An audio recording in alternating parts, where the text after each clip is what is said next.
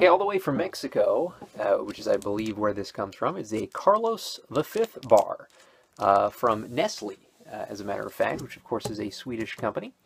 It is a Carlos V chocolate bar. It's a brand of Mexican chocolate bar that was been produced since the 1970s in Mexico and launched in 2005 in the U.S. by Nestle. This is a Nestle-owned version. It's named in honor of Carlos V, who was the Holy Roman Emperor, and their marketing slogan is, quote, "The King of Chocolates."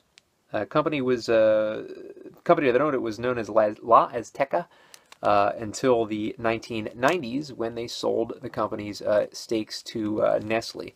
Now, I believe they were also a subsidiary of Quaker Oats for a time, up until the sale to Nestle back in the 90s. But this is a little chocolate bar here. Looks like it's just milk chocolate.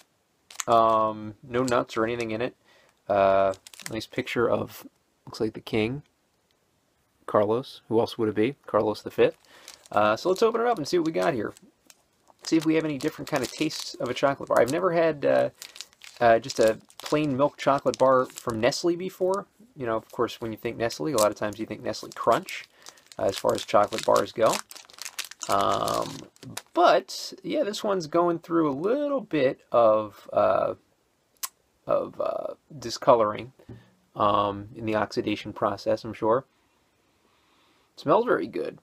It smells very rich. And on the top of this, it says "Sumerge el buzo," and it looks like almost like this is like a ruler, like taking a measurement or something like that. It looks like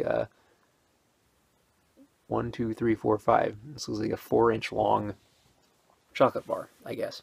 So let's get the taste now, and let's see if this oxidation factor. It never does. I mean, it looks like it's not good, but shouldn't factor too much into the taste.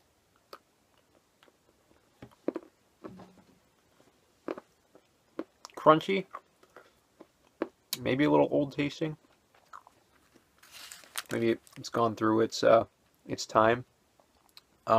Best by date is March 31st, 2016, so it's before that. But it's kind of your run-of-the-mill, standard kind of milk chocolate bar. So there you have it. That is Carlos V.